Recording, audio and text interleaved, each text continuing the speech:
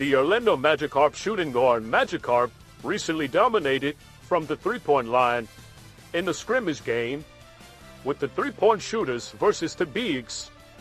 The three-point shooters were able to defeat the bigs in the scrimmage game mainly because of MAGIKARP's dominance from the three-point line.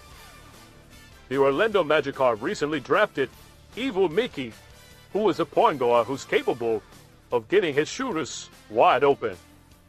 MAGIKARP is expected to dominate from the three-point line this season. Expect the Orlando MAGIKARP to build around MAGIKARP and his shooting abilities.